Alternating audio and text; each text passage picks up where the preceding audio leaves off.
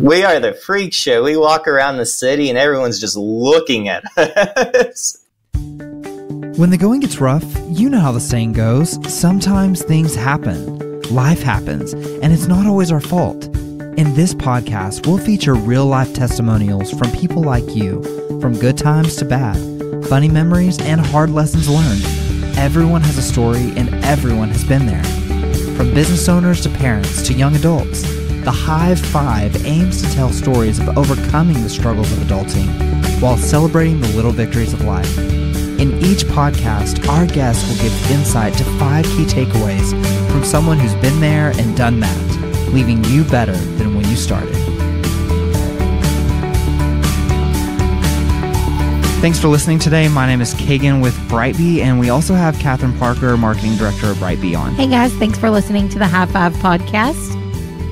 Our guest today has a pretty unique story and experience, so we're excited to talk to Chris Hendrix, currently an international church planner located in Rome, Italy, with Converge Worldwide. He and his family moved to Rome last year, but before that worked in the oil and gas industry for over 10 years.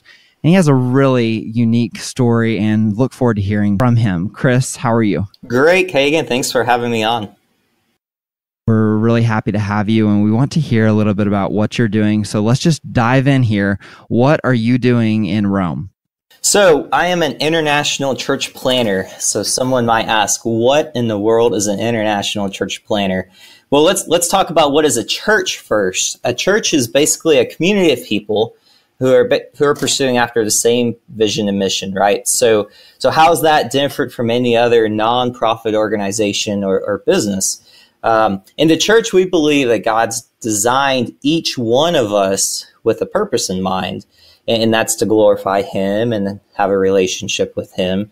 So the church as a community, not a building or a place where people meet, but when I talk about church, I mean a people as a community, as a group who glorifies God through our love for Him, our love for one another, through our words, our actions, and the relationships that we have with one another. So when I talk about church, that's what I mean.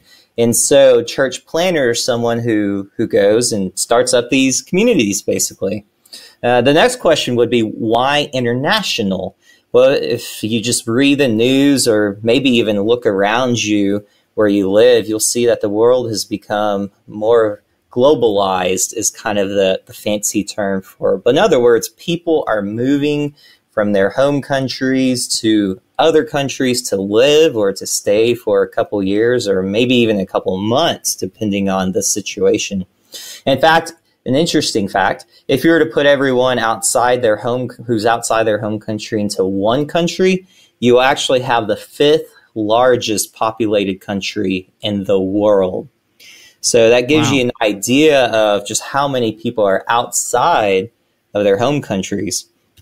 And imagine being one of those people that you walk into this place where you don't know the language, you don't know the practices, you don't even know how to pump gas in your car, right? So you walk into this place and you have no idea where to go, who to meet.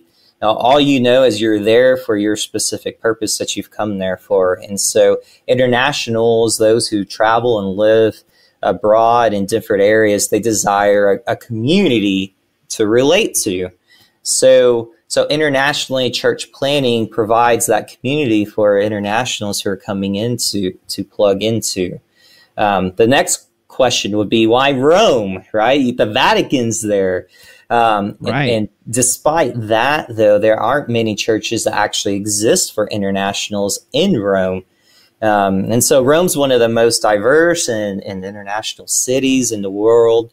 And yet there are few churches here and few communities specifically designed for them. In fact, Kagan, Catherine, let me put in perspective for you. If we were to take all of the internationals in Rome and in the surrounding area in Rome and put them into one city, it would be about the size of Oklahoma City. Side note for anybody who has listened to the podcast before, or even if you haven't, I am just like, I'm sitting here and I'm just absolutely blown away by the people that we interview and their stories. Kagan, can you vouch for that? I just long to be over there with him right now so that I can experience what he's experiencing and be able to have those stories as well. And I know right now that's not where the Lord has me, but I want to be over there to be able to see it firsthand and to hear and to experience, because there's something about it to be able to experience what he's experiencing right now that is just so amazing and so humbling. And so I don't know if that answers your question, Catherine, but there you go. Well, if any of you can't find Kagan, it's He's obvious gone to Rome, to Italy. So stole him away. Do not disturb. Yeah, do not disturb sign. We'll be back soon. So, Chris, I know we could talk all day, but I want to go ahead and go into your 5 key takeaways so that you can share your most important lessons learned with everybody who's listening. Yeah. So the first key takeaway, learn to laugh at yourself. Okay. So you're going to make many mistakes in whatever you do, right? So if you decide to move overseas and go internationally, you're going to screw up the language, and you're not going to pronounce something right.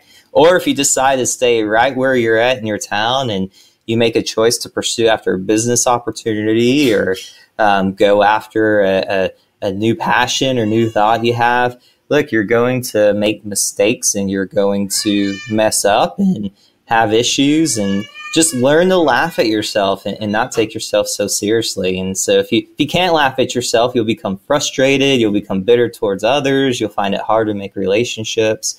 And so just learn to laugh at yourself. So that's my first key takeaway. There you go.